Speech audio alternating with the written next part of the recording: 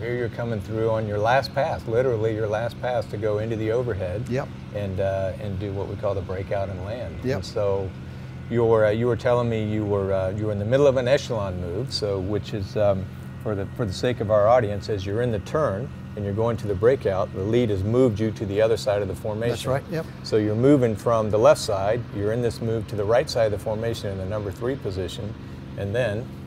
Well, obviously there's a certain amount of throttle movement to stabilize in the formation, and as I was pulling up next to the number 2 airplane, the engine quit. And then it started again.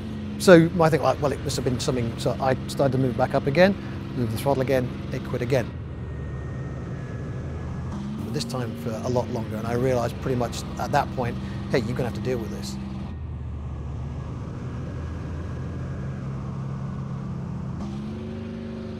So I'm now kind of regressing to patterns of behavior which I've been ingrained over years. Yeah. So I'm getting the airplane at the right speed. I crank the canopy open because obviously I don't want the canopy shutting if I'm going to put the airplane down.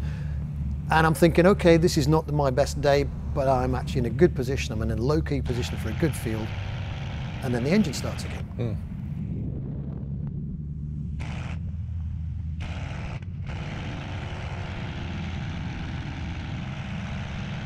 This is not an engine failure. This is a intermittent partial engine failure. Yeah. And I think, we talked about this. This is probably much more dangerous than a straight engine quitting. Yeah. I was maybe at 400 or 500 feet, 150 miles an hour, the engine running kind of intermittently, and I've got to go sort of down the second half of the downwind leg. I've got to turn base to final, but I'm thinking, hey, I might be able to make this. And then I made another mistake. Mm. At that point, the tower, I could see they'd heard my call. I was kind of approaching base leg, and they started to shout at me, your gear's not down, your gear's not down. So I put the gear down. Yeah. At which point the engine started to run down again. So I've now got drag. I've got 180 degrees of turn to go, and that was a dumb thing to do. Clearly it's going to be an off-airport landing. Pulled the gear up, dumped the remaining flat, rolled the wings level, and continued to fly.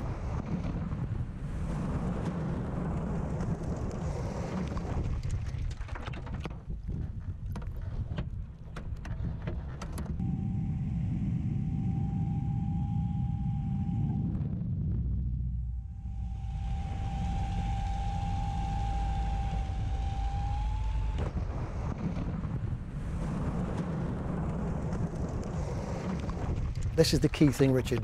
Fly the airplane as far into the crash as you can, and that's kind of in the back of my head. 3's down and safe. It was a nice thought. Unfortunately, the antenna's under the wing, and that was snapped off somewhere back in the wreckage trail, so they didn't hear it. Yeah, but okay. I'm thinking of my buddies. Yeah, that's right. Yeah, it was a good thing to think about. You wrote a great article, Mark, that you shared with me on it, and in that you sort of summarized the things that you were happy with of how you did and the things that you would do differently. And the first thing is, I just appreciated that that's the way you think, that you come out of this thing and you were able to save yourself and cause no damage to any other people, the airplane will be fixed, and yet, just talking through you, I can still see you thinking through the next time this happens, this is what I would do differently, which to me, is such an important piece of our culture in aviation. That's how we get safer and safer. We're not Sure. afraid to put it on the table and say, these were the facts, this is what I would do differently if I could do it again.